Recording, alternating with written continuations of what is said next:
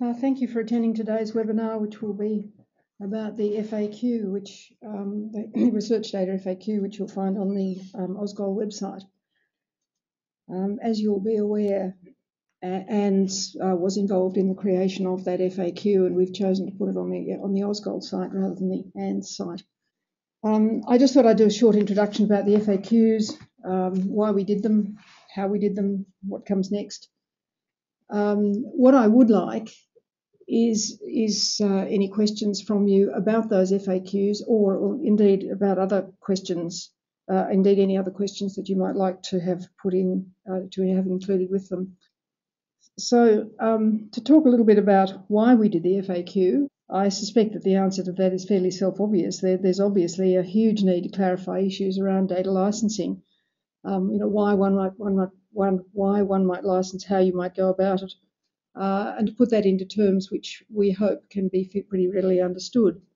And in fact, we would really appreciate your feedback about that. And if there are any issues there that you don't find as clearly explained as you might, then we'd really like to hear about that. There's not a lot of information readily available about data licensing, and so we were hoping to fill a hole relating to that. And there's not a huge amount of support at this stage at the institutional level, and this is despite the very best attempts of research data support staff. But it's an area which is growing in importance and I think is coming to people's attention. And we certainly could do with much more expertise around the place, so hence the FAQ. How we did the FAQ? Well, we asked ANZ partners about what sorts of questions they had. We put out a short survey form in December, and our thanks to anybody who responded. We then put the questions together. We perhaps in some cases combined them because there were duplicate questions being asked. We put them into what we hope is a sensible order and grouping, and we set about answering them. Baden answered most of them. I answered some of them. So together it was an ANZ Ausgol effort. You'll notice when you go to the FAQ that there's a form there for the input of further queries. It's not terribly heavily used, and in fact we have got one new question which we'll be putting into the FAQ pretty shortly, and I'll actually deal with that one a little bit later. ANZ is trying to be pretty proactive in the area of data licensing to publicise the issues around it. We have already been in touch with both CALL and ARMS. CALL, the Council of Australian University Librarians, ARMS, the Australian Research Management Society. Both of the, CALL is an official body, it works within the universities. ARMS is made up of members of most of whom work in research offices, not just in universities, but in all sorts of different research organisations and hospitals and so on around the country. Both of these groups are very active in terms of having close relations with the institution's legal office, and both are involved very often in developing policy around these things. So as I said, ANZ has been in touch with both CALL and with ARMS. We haven't yet been in touch with Universities Australia. We're currently working on that, and I suspect that that will happen within the next month. We are talking to Universities Australia not just about data licensing, but also around issues of copyright in data.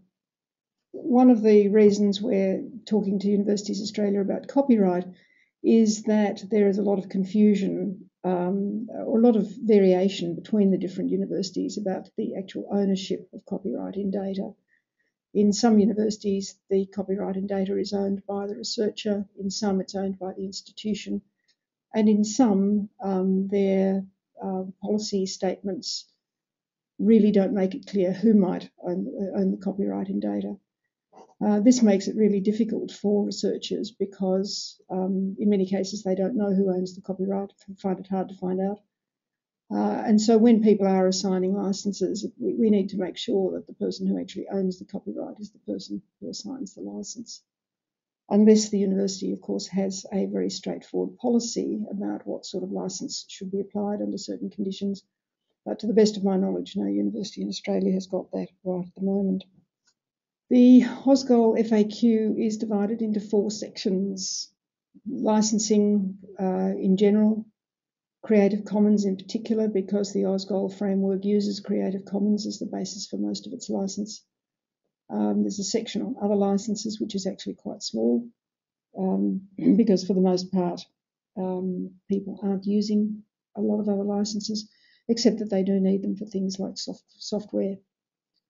So there are some questions there about that. And the last section there is actually about copyright. When does copyright subsist in data? What happens if it doesn't subsist in data? That kind of thing.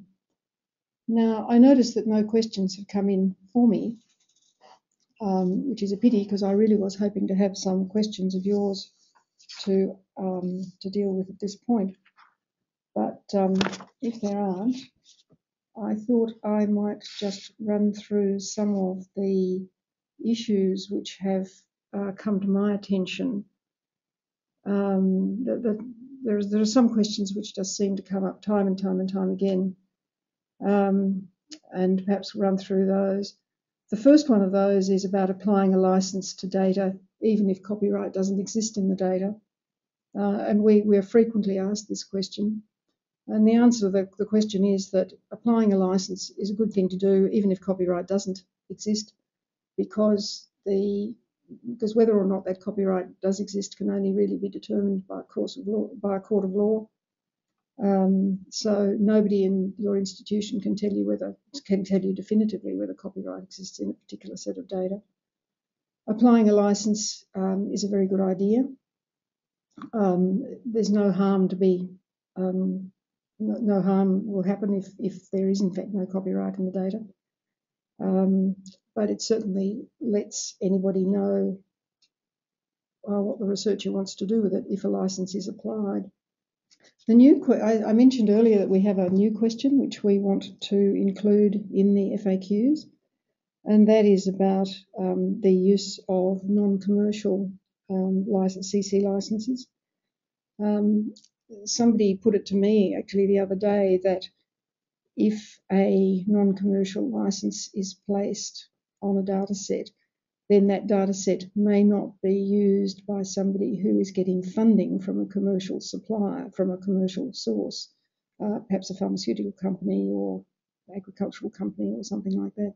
People who apply a non-commercial license need to be aware that it really does create possible problems for people. It's quite understandable that people don't want their data being used, perhaps for commercial purposes that they wouldn't then get any gain from. But I think it might be another thing if they realise that it means their data cannot be used by people who are getting any funding from industry, even where that funding, even where the topic of the research may not be of particular commercial value to the funder. So we'll be getting an answer to that question up on the website sometime soon. I mentioned earlier about copyright and data and whether or not copyright actually exists in data. There is some confusion still. It hasn't been made absolutely clear legally whether or not all data is subject to copyright, or whether some is, or which might be and which mightn't be. And in fact, Anne's put in a submission to the recent Australian Copyright Law Review Committee about this, seeking clarification about that. So if there are any developments on that field, we will keep the FAQ updated. Legal things being what they are, we don't expect any developments very soon. There's a question there about who actually has a right to apply a license to the data. And I talked about that a little bit earlier also, that basically the copyright holder should be the person who is applying the license.